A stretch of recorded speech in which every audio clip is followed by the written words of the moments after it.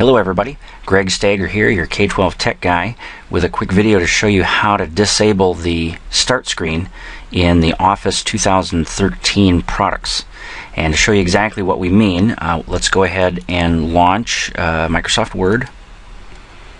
Get the little opening box there, and here's our start screen, and it gives us an option with some recent documents and some templates and that over here, which is fine. But you know what, really I would just as soon it take me automatically to a blank thing so I can start typing, and if I want to do something else here, I'll do that later. So I'm going to go ahead and open up a blank document for now. So I'm going to double click on that. Now that I have the blank document open, what I need to do is come over to the File tab. We'll click on that. Go down to Options right down here at the bottom.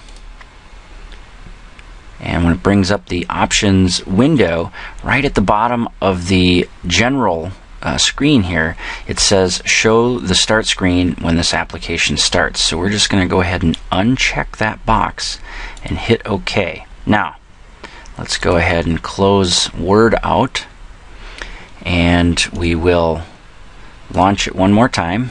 Get our little start box there. Boom, now we come right to a blank document. I can just start typing right away. And the thing is, you're going to have to do this individually for Excel and PowerPoint, the other programs that you don't want to see that start menu in. You'll have to basically go through the same type of procedure for each individual program. So I hope that this was helpful for you, help you save some extra clicks in getting started and just being a little bit more efficient and having the programs work the way you want them to. Thanks so much. Have an awesome day.